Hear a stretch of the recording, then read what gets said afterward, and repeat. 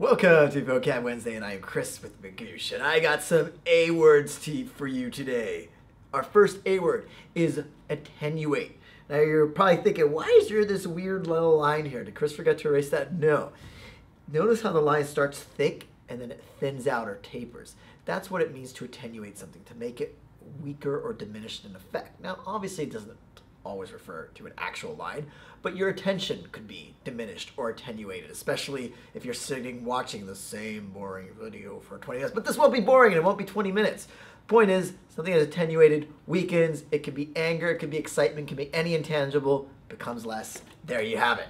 Next we have anachronism. I love this word. It's just such a cool word because we see it and sometimes we don't really know how to describe it. But if something is totally out of place as far as the time context goes, then we call it an anachronism. For instance, what if all of a sudden I look out and I see this horse-drawn carriage going by past instead of the usual car? Well, that would be an anachronism because these days, 21st century, all that business, we don't really have horse-drawn carriages going through the roads. Or you could flip it around. So let's say you go watch one of those new productions of Romeo and Juliet, and the director takes some liberties, and instead of Elizabethan England, suddenly you have Romeo texting Julio, "Where art thou, Julio?" And of course he uses all that old text slang, which is totally annoying, but that's just me. Point is, that's out of place in time because they couldn't text back during Shakespeare's time. So anachronism, fun word. Next we have adumbrate.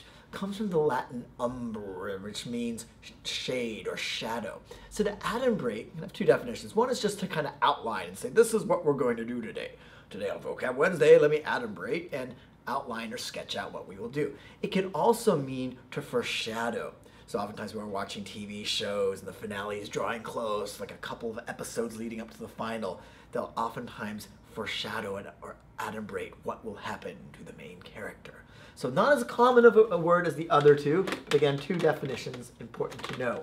Next and finally, we have apposite, which sounds like opposite, but it is not opposite. It is apt or suitable. So if something is apt, it is fitting. An apt comment is when someone says something that's just right given the situation.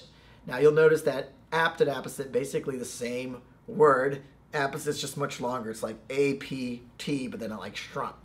So it's one of those kind of formal sounding words that you don't necessarily want to just whip out in conversation, but that GRE likes it because it sounds like opposite and it doesn't really sound like apt or suitable, but that's exactly what it means. And I will see you next week, same time, same place. In the meantime, check us out, gre.magoosh.com.